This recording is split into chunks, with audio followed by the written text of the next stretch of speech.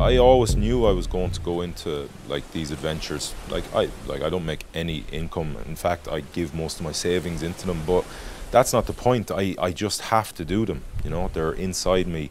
It's just listening to that internal compass. And I've learned to value those feelings and that trust, or I've learned to trust it through a lot of trial and error and analysis. And I feel I have a really strong relationship with that kind of, if you want to call it internal compass or gut instinct or intuition or whatever. And that I just couldn't do anything else. I wouldn't be able to get up in the morning and look myself directly in the mirror, you know, and be happy. So if some good comes of this, if I can find some way of making an income of it or whatever, great. But if not, I don't really care, man. I'm very happy doing this, you know. The sweetest hour was day 17. The steering broke, and it was how I reacted. So the steering on an ocean rowing boat, you can do two different methods. You can go with foot steering, which is a real basic way to go across. It means basically your foot is attached to a couple of lines that are attached to the rudder, and that's how you steer. Or you can go with an auto helm, which is a machine that you put in the back of the boat that's attached to the rudder, and you don't have to worry about your steering. It steers itself, basically. So you won't be surprised to know I went foot steering, kind of the hardest way you can do it. That broke on day 17. So what was incredibly difficult endeavor just became 10 times more difficult, because steering a boat with when the steering breaks, you have to steer with the oars, and steering a boat with the oars is very, very physically demanding. I think one of my great strengths is I process things really quickly and come back to what I can control. So when I realized that happened, I knew what I had to do, but I didn't dwell on it. I didn't feel sorry for myself. I literally, you know, over the course of maybe a couple of minutes, realized like that, well, listen, I've still got a boat that floats, I've still got a seat, and I've still got two oars. I can still get there. And just that, I remember that like time, just that reaction was kind of, yeah, it just stands out to me so much, because everything inside you and everything inside you is kind of go the other way, you know, feel sorry for yourself. But I think it's just down to been in that situation well, not to such gravity, but I've been in that situation, and just having those processes is kind of almost like second nature now, that, you know, gotta control what you can control, and I could still get there. So I wasn't gonna kind of wallow in self-pity, you know, which would have been the easy thing to do. I'm from Galway City. I'm from Renmore in Galway City, so it's just down from Galwegians Rugby Club. I think it was an evolution, you know. I think it was just learning as I went, and through rugby, you know, seeing the power of you know, improving physically, and it almost becomes addictive, you know, because well, you see where it brings you, you know, it brings you a step further or a step closer, or it deepens you a little bit, you know, to deepens your character a little bit, whatever. So you know, that really appeals to me, you know. I think I integrated a side of kind of self improvement at a very young age, you know. When I was kind of in fifth year in the Bish, like, I didn't even make my senior rugby team, like, you know. And I remember I was completely unfit, and I just remember kind of making a choice to change that, you know, and start going to the gym at lunchtime instead of going uptown, and going up to Galwegians and running laps at 11 o'clock at night, you know. And that kind of, you know, the improvement I got from those actions, were very clear to me, that, you know, you've put in the work, then you'll get the rewards, you know. And that, you know, like I said, it was almost like a drug after that, you know. The more I pushed myself, or the more training I did, the better I seemed to get at whatever the goal was. Like when you're getting into states of suffering that, you know, you just don't get into unless you push yourself in there, or you find yourself there accidentally, you know. It's how you react to that suffering, really, you know, so, or those hardships or whatever they may be. And I choose, or I just find that I always seem to relish those moments, and I seem to grow. I seem to become a person I love to be when I'm in those moments, and it gives me a lot of strength and confidence just seeing that side of me. And unless you push yourself in there, and unless you go there quite regularly, you don't really understand it, or you know, you don't really get the benefits of it. So I like to do it in my training also. So I like to really push myself in my training, and get into those windows that gives you a lot of perspective and clarity, and kind of yeah, in your life, you know. Yeah, I was lucky enough. Obviously, rugby was quite you know, newly professional at that stage, and I was lucky enough to get a contract that in the 99-2000 season. You know, there wasn't a lot of, it's not like now, there wasn't a lot of depth in these rosters of rugby players, you know, there's no academy systems or that, so I just was a big old lump, and I suppose I kind of got, very luckily got fast-tracked into the Connacht senior squad, and yeah, I played there for 4 years, and then moved on to Northampton for 4 years after that, and the journey continued to France and back to Ireland with Leinster, and finished up in France, kind of 15 years career. The first 6 months at Leinster was bizarre. I felt like it's so strange because I'm Irish, obviously, I know the culture, but I felt out of my culture. You know, because 3 years in France, completely different, very lackadaisical kind of attitudes, and I was living out in the middle of nowhere in the country, and I just got thrown into this environment that was, you know, night and day compared to the training I'd gone through, and it was just trying to find my feet again, with a lot of demands pushed on me, and I didn't feel I was fit. And I didn't feel comfortable in the city either, particularly, if I'm being honest. So, not in a city, not the city. So, yeah, it took me a long time to kind of get my head around that, and felt I started playing a bit better. I had a couple of decent games in the Heineken Cup, but I wasn't happy with my form. I would say I had like 4 good games in about 22 or 3, whatever I played that year. As you kind of progress through the years, and as you have to survive in that environment, and as you push yourself more into it, you kind of see it for what it is. You know, it doesn't become, or it doesn't have the same level of importance. The more you've invested in it, the more you've kind of thrown yourself into it and absolutely 100% committed.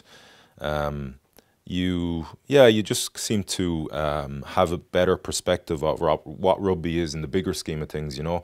So I would definitely have been you know, if Twitter was around when I was 24, I would definitely have been a professional rugby player in my bio, you know. But I'm not an ex-professional rugby player in my Twitter bio now, you know, because I feel like you have to cut all, I had to cut all ties with the game, you know. I couldn't hang on to anything. I don't want to play a friendly game. I don't want to play a charity game. I'm not interested. Like, I needed that break from the environment, because I felt like I'd fallen out a little bit of, I was just a little bit disillusioned at the end, you know, and I felt like I'd just given everything of myself to it, and it was time to just do something completely different and cut all ties for a little while. I'm not saying forever. I still love the game, and I'd love to do some coaching in the future, but you know, those first 2 years were,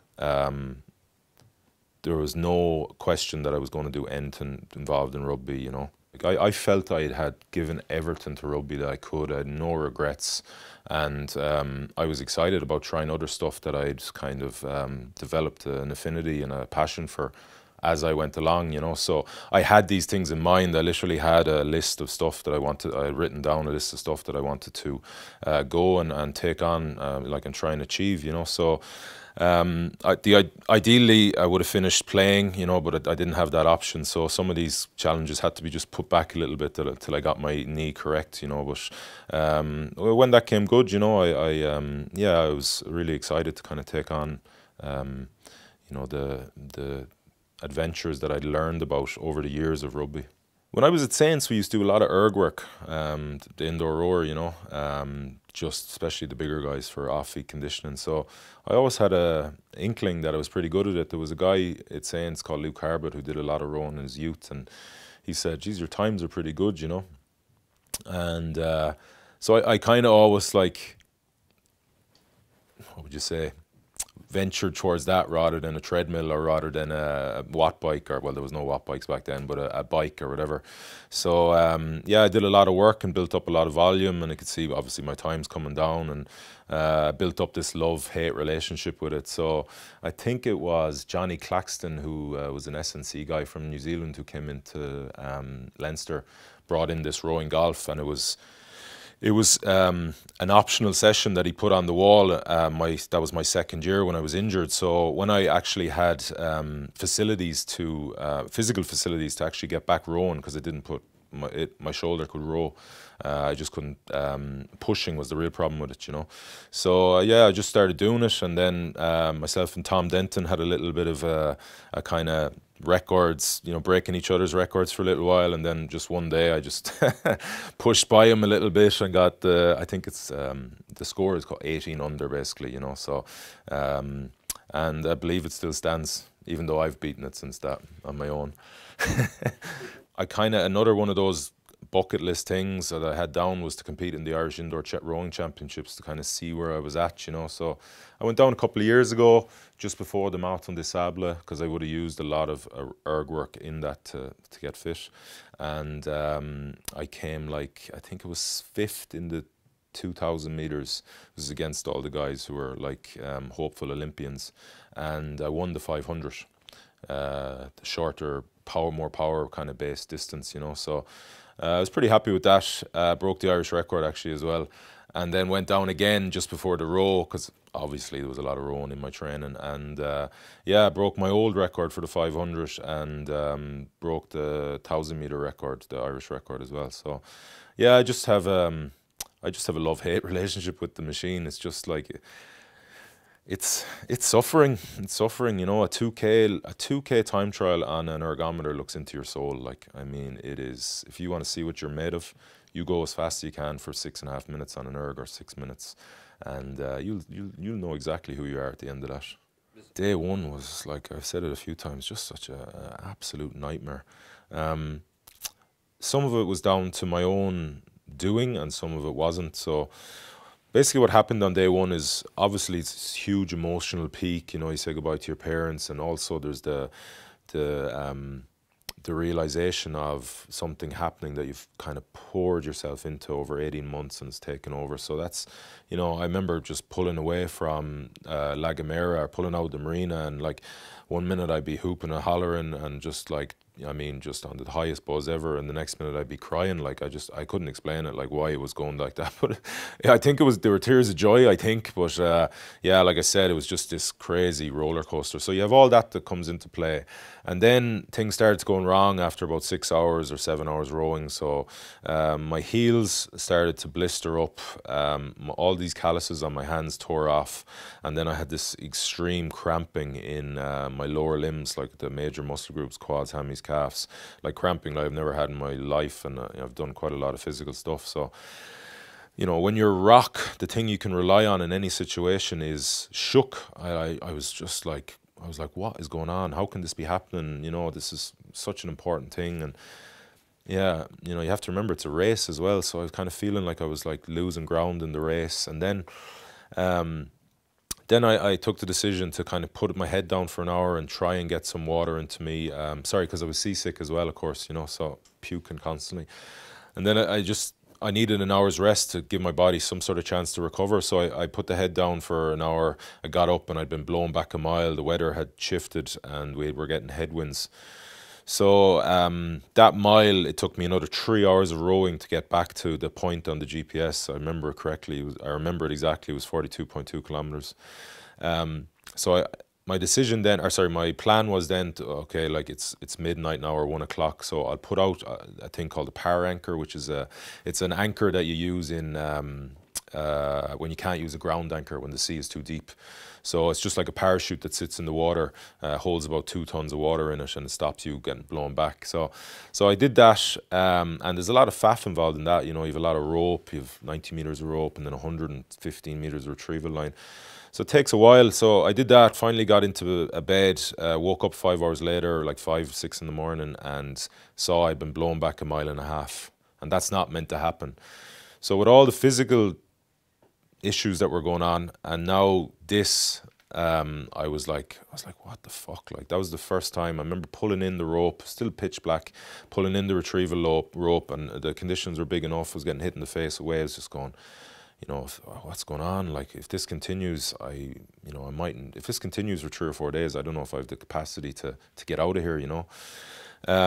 So I was frustrated, a little bit disappointed, angry, pissed off for all those reasons. So I just decided just to go to work, control what I can control and do what I know.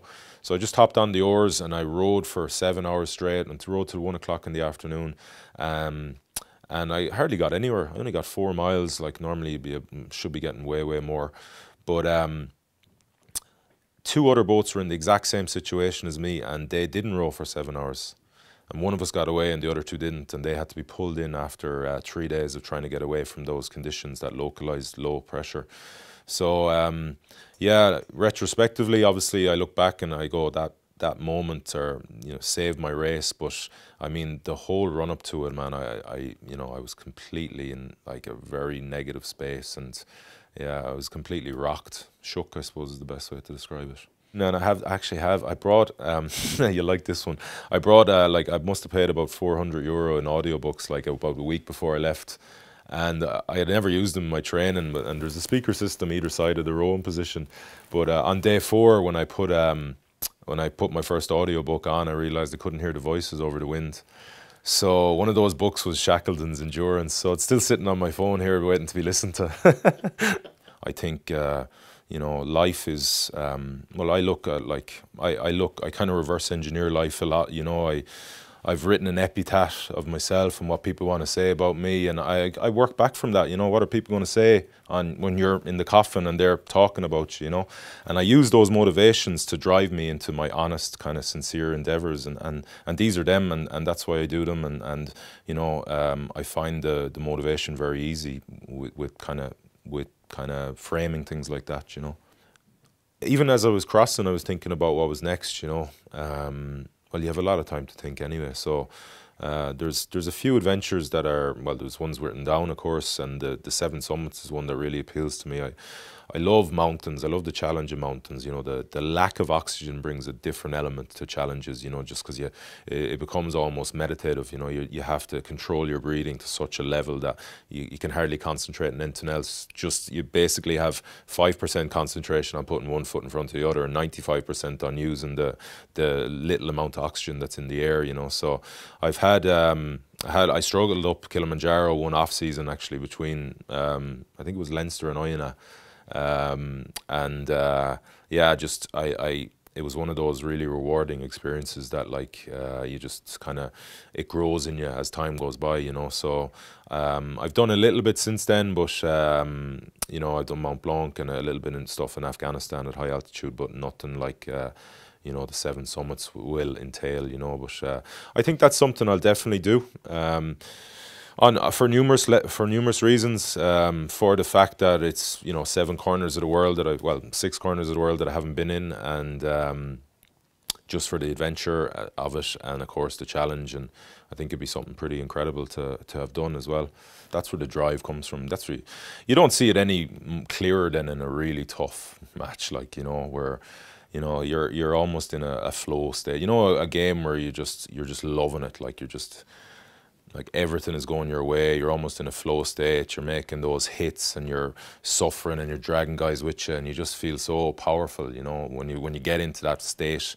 I try and that's a big hole when you leave rugby, so you need to fill it somehow. And I find the true adventures that I can fill it from time to time. When I really do push myself into those places, and kind of delve into that kind of savage warrior part, that doesn't come out. It's very hard to get it out just walking down the street there in Dublin or Galway, like, without getting arrested anyway.